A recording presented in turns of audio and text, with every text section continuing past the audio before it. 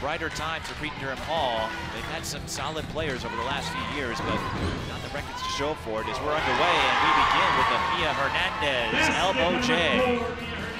8 on the shot clock for Hernandez. Looking for a seam, doesn't find it. Tartan does get a shot off though. It bounces off the back iron, right back to Hernandez, who pulls up and drains it. I believe Dornan, a multi-sport athlete as well.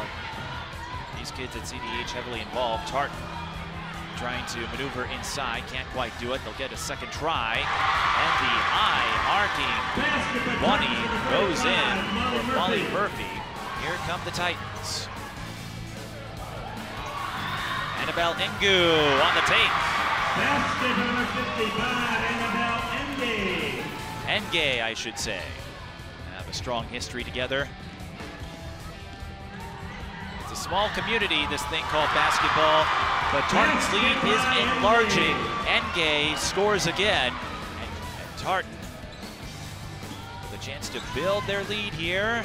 Hernandez can't hit the 14-footer, but getting the O board and the putback is Anya Murphy.